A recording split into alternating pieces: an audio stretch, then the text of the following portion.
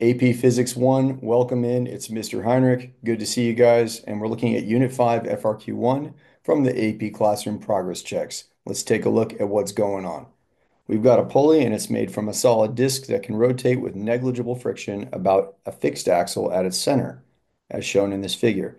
The pulley has a mass m and a radius r, and its mass is distributed such that its rotational inertia is 1/3 mr squared about its center. A string is wrapped around a pulley and a downward force of magnitude Fs is exerted on the end of the string. Okay, so for part A, this circle in figure 2 represents the pulley. On figure 2, draw and label arrows that represent the forces, not components, that are exerted on the pulley while the force of magnitude Fs is exerted on the string. Each force must be represented by a distinct arrow starting on and pointing away from the point at which the force is exerted on the pulley. And looking at that pulley, I can see three forces. Now, one of them was already given, right? We have Fs, this pulling force that's exerted right here. So we're going to draw that one in. But while I go over to the paper, I want you thinking, what are the other two forces? All right, there's our axle, there's Fs like we previously discussed. But what else is acting? It's a mass. There must be gravity. And that gravity is acting from the center of gravity right there at the middle of the pulley. Also, if it was just these two forces, this pulley would accelerate towards the earth. We'd have gravity pulling it down. Simultaneously, we would pull with Fs, and so the system would rotate as it fell to the ground. That makes no sense because we know inherently there must be some upward supporting force, and that upward supporting force is the force on the axle. So we're going to call it Fa, just like that. Part A2, using Newton's second law in rotational form. What's that again? What is that again? It is torque net equals I alpha. I being the moment of inertia times angular acceleration. So we're going to derive an expression for the tangential acceleration of a point located on the outer edge of the pulley.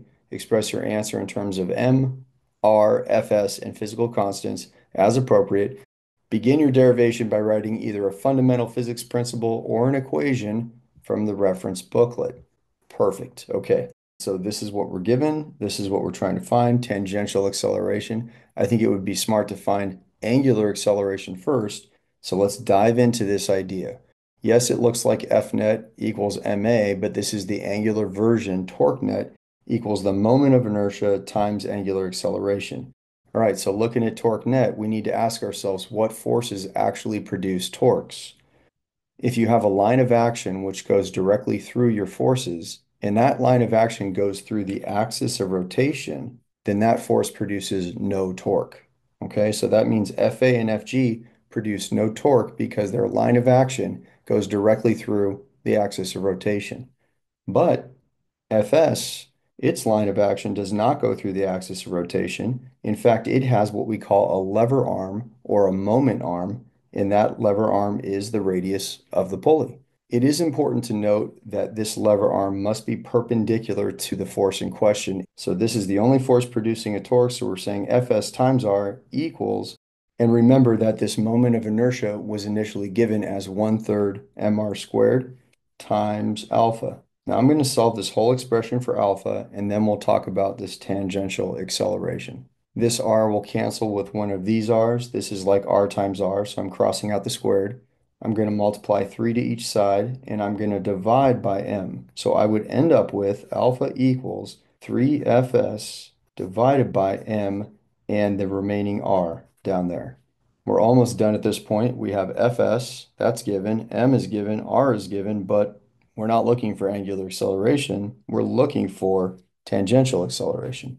And the relationship between this and this is given as A equals R alpha. So then we can solve for alpha here, and I would get alpha equals A divided by, let's call it capital R, because that's how they're referring to radius. I'm just going to plug this in right over here.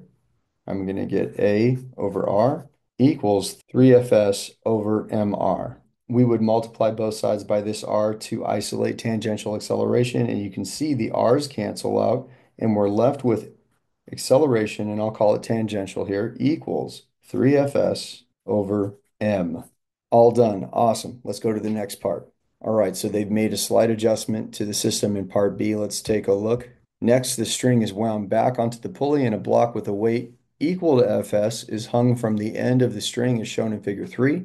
The block is released from rest and accelerates downward, and the pulley has an angular acceleration of magnitude alpha b. Part B, indicate how alpha b compares to alpha a, the magnitude of the pulley's acceleration for the original scenario in part A when the string was pulled downward with a force of magnitude Fs. So is the angular acceleration of this new system, alpha b, going to be different than our angular acceleration of the old system, alpha a? Well, it would be tempting but incorrect to pick this last option, alpha b equals alpha a. And you might say, but the weight is the same exact force as the force I was pulling with in part A. So why isn't it the same angular acceleration? Well, in this old system, it was just you pulling with Fs, and that was it. You were creating this downward tension in the string, and it was unfurling the pulley. But here, there's actually two forces. You have the weight, which would be the force of gravity, minus the upward tension that is created. So you actually have a reduction in your net force or your total combined force. So the total combined force unraveling this system is actually less than the previous system when it was just Fs. Did you follow all that? So I'm going to say it in a nice clean statement. Get ready to write.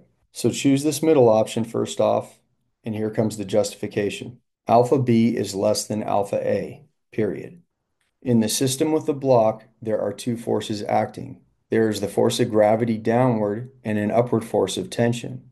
Since these act in opposite directions, the net force is less than that in the previous scenario, part A.